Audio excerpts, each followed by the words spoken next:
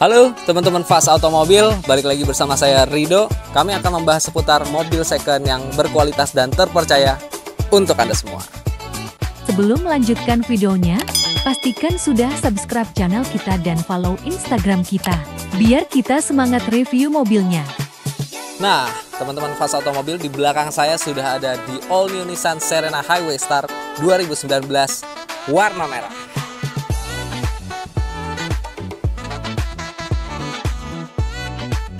Sudah banyak perubahan yang dilakukan Nissan Serena di tahun 2019 ini, yaitu kita bisa lihat dari desain di RL-nya yang menarik garis dari tengah ke ujung yang membuatnya tampilannya menjadi lebih cantik, dan juga penerangannya dibantu oleh headlamp proyektor LED, dan lampu jauhnya sudah terpisah daripada proyektornya menggunakan halogen biasa. Lampunya juga sudah dibalut dengan reflektor smoke yang membuat tampilannya menjadi lebih atraktif dan juga sporty pada kelasnya. Nah, kita lanjut ke bagian grill. Nissan Serena sudah disematkan dengan bahasa desain baru dari Nissan, yaitu V-shape, yang membuatnya tampilannya menjadi lebih modern dan juga atraktif. Lalu kita lanjut ke bagian bumper yang sudah mengalami facelift ini.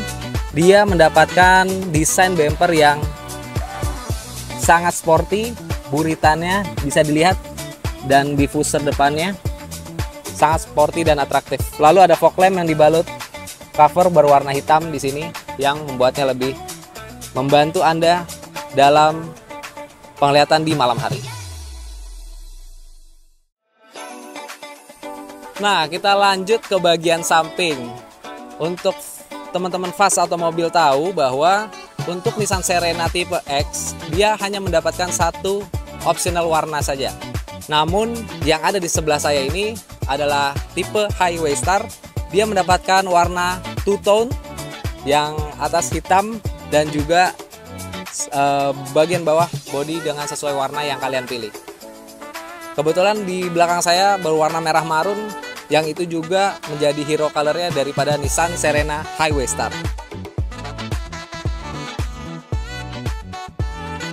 Nah, pada bagian sein sudah menggunakan LED sein dan juga sudah mendapatkan 360 kamera yang membuat Anda menjadi lebih mudah untuk membawa atau mengendarai Nissan Serena terbaru ini.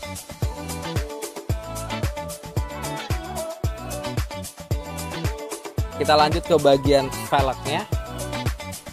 Nissan Serena sudah mendapatkan refreshment di bagian velg, namun ukurannya masih sama dengan menggunakan velg ring 16 dibalut dengan ban Ecopia ukuran 195/60 ring 16. Nah, teman-teman Fast Automobil, kita sudah ada di bagian belakang Nissan Serena terbaru ini. Kita bisa lihat perubahan daripada model lampunya sudah menggunakan LED strip seperti ini, dan juga stop lampnya masih halogen biasa dengan sennya.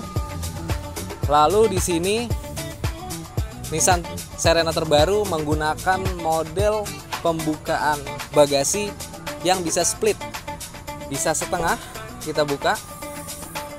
Kalau Anda yang tidak memiliki ruang ke belakang yang sangat lega, Anda bisa menggunakan metode ini.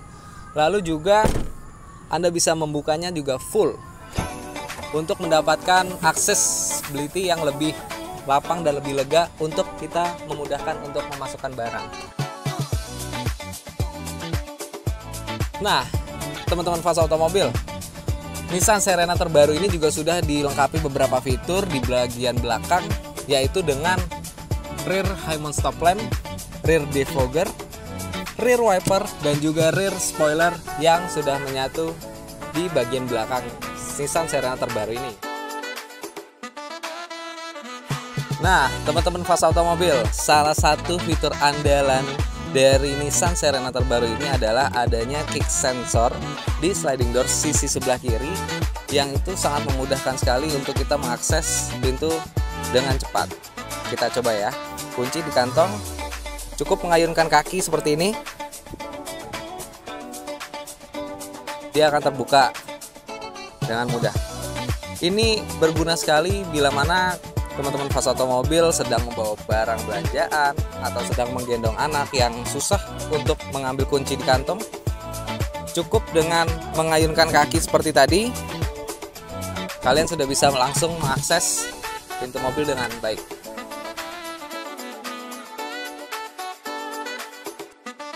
Nah, teman-teman Fast Automobil, sekarang kita berada di interior Nissan Serena 2019 ini. Kita nyalain dulu. Saya ingin liatin kuncinya, bentuknya masih sama seperti Serena pada umumnya. Impresi pertama kali saya masuk ke interior Nissan Serena terbaru ini adalah visibilitasnya sangat luas, yang itu menjadi ciri khas juga mobil boxy seperti ini untuk mendapatkan fun to drive yang lebih dan juga untuk meningkatkan safety kita dalam berkendara. Nah, di sini juga terdapat handrest.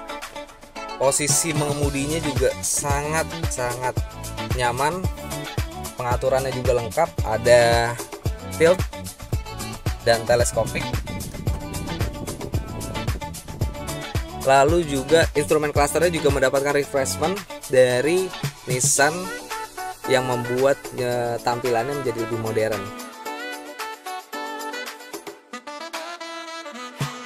Nissan Serena mendapatkan total 10 kantong penyimpanan, yang mana itu sangat berguna kalau kita trip keluar kota atau untuk penyimpanan barang seperti makanan dan juga minuman, sangat banyak sekali. Lalu juga Nissan Serena sudah dilengkapi dengan panel digital di AC-nya dengan pengaturan arah semburan angin yang lengkap. Dan juga salah satu fitur yang menjadi andalan juga di Nissan Serena adalah adanya kamera 360 di instrumen tengah, dan juga ada citra dari sisi sebelah kiri depan kita yang memudahkan kita untuk melihat titik buta di sebelah kiri agar memudahkan kita untuk parkir atau untuk bermanuver yang lebih baik. Lalu juga steering control sudah pasti Nissan Serena sudah mendapatkan cruise control. Juga di sebelah kiri sudah mendapatkan pengaturan audio dan juga untuk mengatur head unit yang terintegrasi dari Nissan. Dan head unit ini sudah Android dan Apple CarPlay. Nah, kita masuk ke bagian jok. Nissan Serena juga sudah dilapisi jok full kulit sintetis dan diberikan corak heksagonal yang membuatnya jadi lebih tampak modern dan atraktif. Lalu di sini juga sudah ada handrest yang membuat duduk kita lebih nyaman saat berkendara atau saat menjadi penumpang. Nah, sekarang kita lanjut ke bagian belakang, bagaimana impresi kita saat menjadi penumpang di bagian belakang. Nah, kita masuk ke bagian tengah dari Nissan Serena terbaru ini.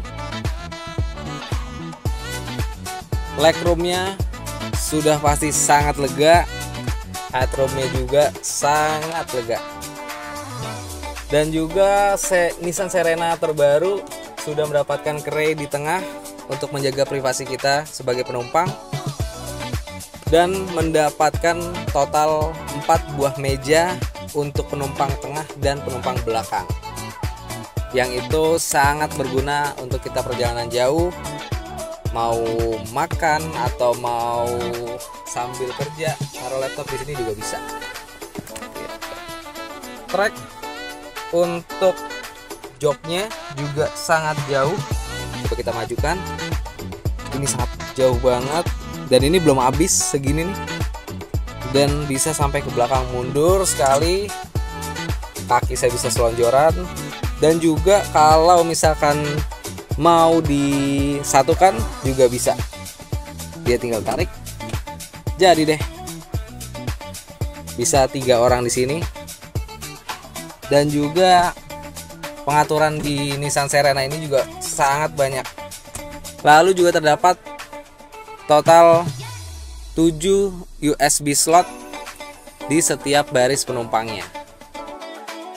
Nah, Nissan Serena juga pastinya mendapatkan handrest karena joknya yang sifatnya captain seat. Ini nyaman banget untuk kita berpergian bersama keluarga keluar kota dalam jangka waktu yang lama. Dan juga sudah mendapatkan sistem entertainment di atas ini, dan pengaturan AC-nya juga sudah ada di sini lengkap, dan ada lampu kabinnya juga. Arah semburan AC dari setiap sisinya juga sudah mendapatkan arah semburan yang rata.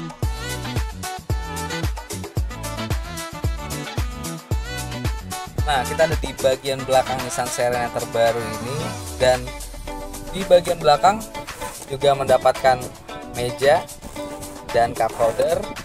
Cup holder di sisi samping juga dapat 4 di bagian belakang, dan juga ada USB slot di sisi kiri dan kanannya. Lalu banyak sekali fitur yang ada di sini ya. Dan fitur keselamatannya sudah pasti. Total di mobil ini ada 10 SRS airbag yang membuat kita menjadi lebih safe dalam berkendara. Dan ada juga fitur untuk kita mudah mengakses keluar dari bagian belakang ini. Tinggal kita pencet tombol di sini untuk membuka pintu, dan kita injek dari bawah untuk keluar.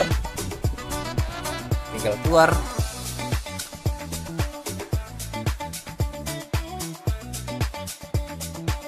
Itu dia tadi review dari Nissan Serena Highway Star 2019 ini. Mobil ini dibanderol dengan harga 388 juta, masih negotiable, dan juga recordnya 48.000 yang pastinya record di Nissan. Anda bisa langsung cek di web kita di www.fastautomobil.com, atau bisa di IG kita juga di Fast Automobil, atau mau langsung hubungi saya juga bisa di nomor di bawah ini. Kalian bisa langsung cek dan langsung bisa mendapatkan harga yang terbaik untuk Anda semua.